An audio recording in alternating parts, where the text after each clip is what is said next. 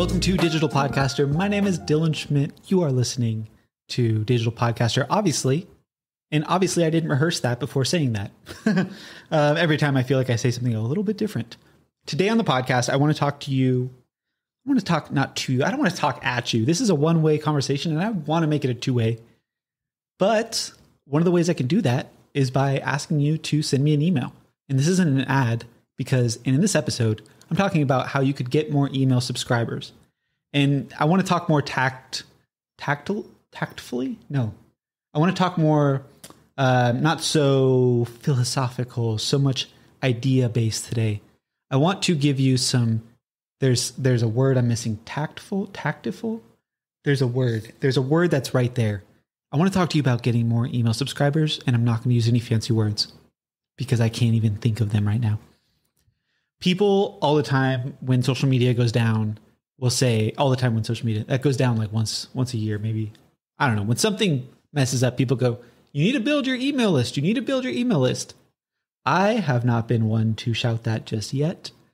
But Facebook was down a few months ago and people were just like, now you got to build your email list. So people right after were like scrambling to build their email list. And they thought, they realized when something like that happens, I'm in Los Angeles, just like if an earthquake happens, people go, I should have been preparing for an earthquake.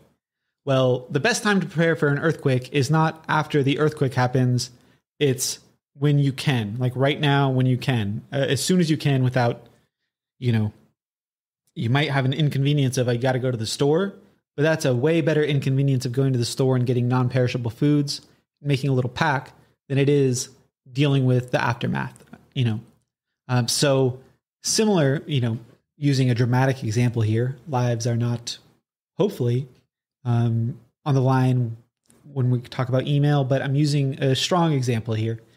So getting more email subscribers, people will get really amped up, but usually only until it's too late when they need to do something.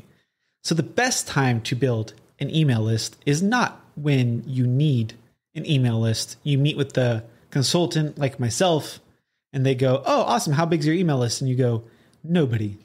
You could start building it today. And you don't have to wait. You don't need any certain number of social media followers. You don't need to have some breakthrough in your content. You don't need to do anything other than what I'm going to lay out for you here. Because let's face it, getting email subscribers is cool if you do something with it. And if you're doing nothing with it, then you're probably like, well, I don't even know why I would need it. So real quick, I want to talk about why you might need it or why you might want it. We'll just move the want and need. We'll blur that line. Why I would suggest having email subscribers is it gives you a closer reach to the people that you're talking with.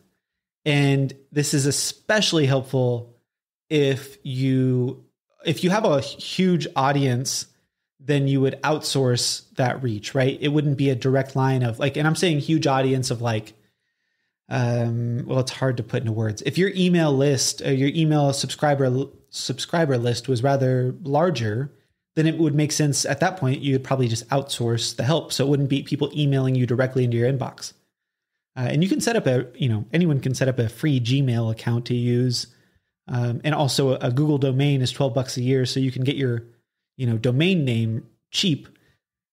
And, so as far as being worried that people would email you, I don't want you to be worried about that because that's just not, you can set those boundaries. We don't want to get so ahead of ourselves here.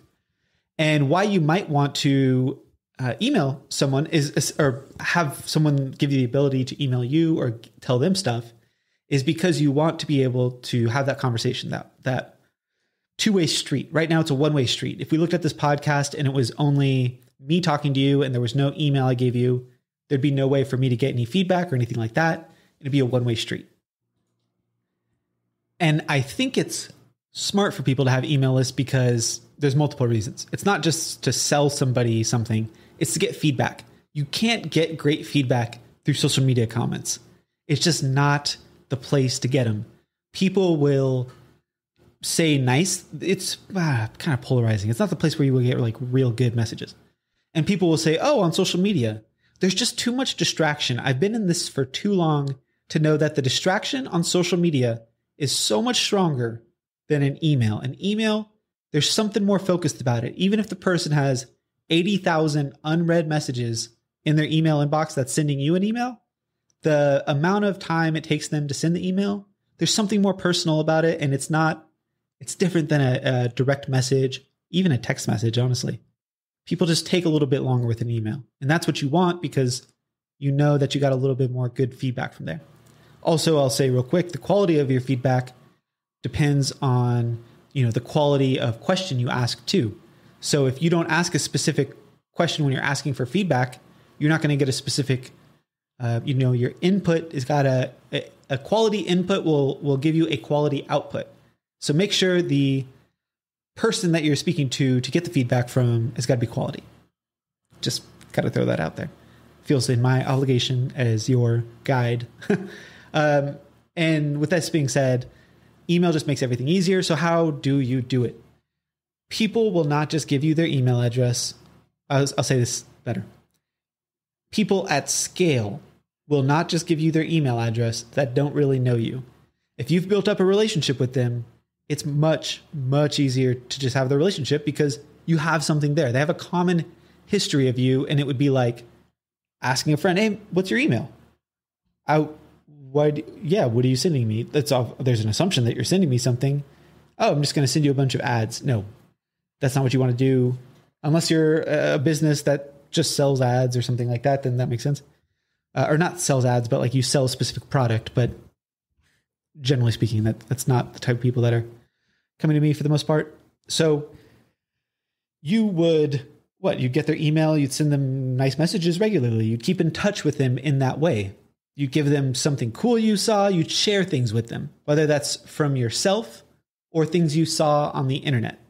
Like, I don't know it too well, but Tim Ferriss, the author, speaker, author of 4 Hour Workweek, has something called like a 5 Bullet Friday. And he sends a bullet point thing, 5 bullet points every Friday about something. Same idea, but breaking it down for you, it's just sharing, you either share something from your personal life. It's like sending an email to a friend. You want to make email personal. And so how you get their emails though at scale, people's emails at scale, is by giving them something in exchange. Because they don't know you yet, you have to give them something. And this is commonly called a lead magnet, which means the person that you're attracting to your email list to be in your world is it's something that's magnetizing them. You're giving them something in exchange. An example of this would be on Digital Podcaster. I have 365 podcast titles. It's a download. It's like a 19-page download of 365 podcast titles.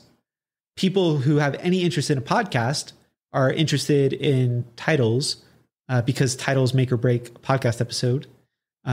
You could spend all the time. You could interview amazing people. If the title isn't good, people will not listen. That's a fact. And I went through the work for myself, and then I was like, oh, this makes sense to just give away as a lead magnet of people that are interested in that. They're probably also interested in learning podcasting or something like that. Because I have a business, Digital Podcasters / having the Podcasting Academy, I have a business incentive there to do that. But you might be listening too, and you might be like, well, I don't really have a audience in that way. Like, I'm not really sure what I'd be selling. I just trying to have an email newsletter because I feel like I need one. Well, yes, that's probably still true. And while I wouldn't necessarily call it a lead magnet if you weren't in a business sense, I would still operate under that same idea. Because the cool thing about digital marketing is you can take the ideas and make them mold, mix and match in different ways. And how that would look like for say you had a relationship advice podcast or people share emotional stories or something like that. How you might do that is outsourcing. Again, not everything has to be from you. You don't have to be the main teacher. You don't have to be the person giving advice. I have so much experience in this area that it's how I can share all this in this podcast is because I have like data and years of doing this. That's how I can share this. But if I didn't, and I was having more interviews on my podcast, or it was more stories about something else, I could still have one thing. I could have someone make something and then whip it up and then give that in exchange for email addresses. Because if you're thinking like, if someone's going to give you their email address, you want them to be interested in more of what you're doing because you're going to be reaching out to them, sending emails like a friend. So you got to give them something, right? Like if no one knows you, they're just gonna be like, oh yeah, take my email address. It's like if you went to a business and they had a little sheet on it and it said, enter your email for updates. That's not going to be that strong. But if they say, enter your email and get selected for 25% off, whatever the next thing is, you're more likely going to be like, oh, actually, okay. You're going to give it in exchange for that discount. So that's how much you kind of work the value there. And the same thing, no matter what kind of thing that you're trying to exchange here for your podcast or your content, whatever it is that you're trying to get more emails subscribers for, is like give them something in exchange. That could be like a cool little art download. If you had that relationship podcast I'm talking about, you might have someone put together like a cool little ebook thing. Like if you had people that you were having on your podcast was all about breakups, you could put together a list of the 5 best breakup books and a little journal or something that's digital and something that doesn't cost you a bunch to make or anything, but you could outsource on Fiverr or Upwork or reach out to someone of stuff that you like on Instagram or TikTok, and then have them help you make something that you want to give to your audience. And now you have their email. And what can you do with the email? Subscribers, you can let them know of upcoming episodes, cool content, things that are going on in your life, things that you would want to share with someone that you were wanting, that is enjoying your content and they want more, and you want to give them the opportunity to go deeper. And if you had like an example of the relationship podcast, if we were using that as the example, it would not be in the best interest to then give something in exchange that's dealing with like soccer, right? You want to make it cool to your audience. You don't want to make it like, I just found this thing on my desktop and now I'm going to give it, obviously. But I just have to say that out loud because you want to make it cool and you want to make it be like, ooh, I need this.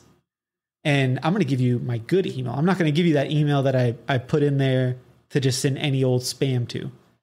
And it's all a numbers game, because just like that thing at the restaurant where it says, leave your email and get updates, very few people are going to put their email on that list. On the flip side, even no matter how cool the store is, very few people. On the flip side, if it says like, leave your email here for 25% off on a future purchase, we'll email you a code. Especially if the store is cool, people are going to be giving their email. That won't be a problem. There won't be any friction there.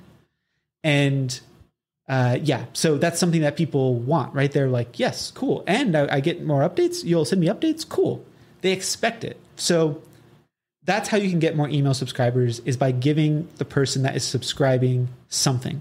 And people mess this up all the time when they just say, sign up for my newsletter and get updates. Like nobody just wants updates. Nobody does. We get enough updates. Every time I open up Facebook, TikTok's the worst at this. All these social media apps are the worst at this. I'm like, I don't need any more updates. I don't need any more updates. I don't even need updates about your podcast. I don't need updates about your Instagram. Like there's just too much going on. There's too much noise. And I keep my inbox at 0. I don't keep anything hanging out in there. I'll snooze it or delay it until it's time for me to focus on it. But notifications are so intrusive to the creative process and moving along with less friction. And I say that because it's not like you just want to create more noise in someone's life. You want to develop a relationship with the person that is subscribing through the email with you. And I'm not saying you need to then become friends with anybody. Like you just need to like manually write out emails, but you can use a service like MailChimp, which is free, and you can start sending a weekly email newsletter, even if it's very simple. What's the simplest way to send an email is just like, what's one valuable thing I could share with my audience this week? And if you just answered that one question and then sent it through an email, you will develop your email list so solid and people will have built a relationship with you. And when it comes for you to launch something new or share something you're really excited about, the first place you'll think to go is sharing it with your email list, because you've built a relationship there that's stronger than social media. And that's a really cool thing to have, because you know that One, if they have a question, they can just email you back.